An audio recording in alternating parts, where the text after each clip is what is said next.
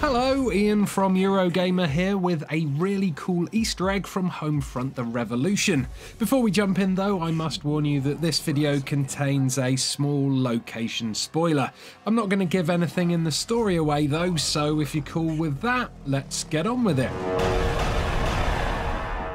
Once you reach Homefront's restricted zone, you'll need to find a place called the Bourse.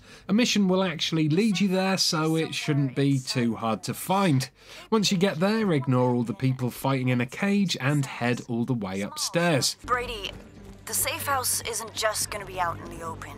Look for symbols or hidden access points. At one end of the top floor, you'll see an innocent-looking arcade cabinet. But what's this?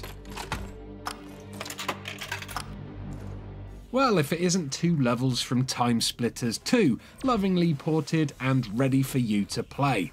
Sod the revolution, let's just stay here for a bit.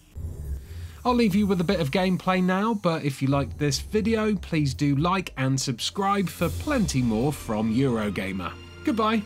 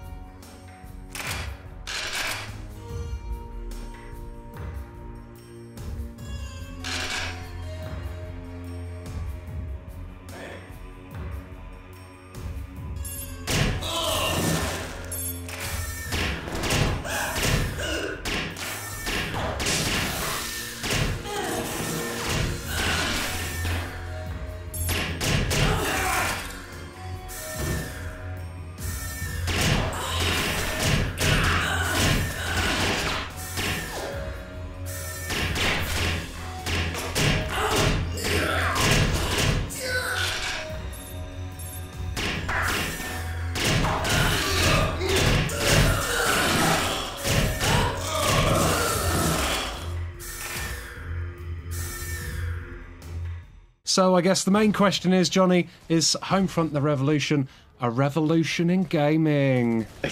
That's very good. Thanks. It's a difficult one. Homefront the Revolution is a game that I both really, really like and really, really loathe for different reasons.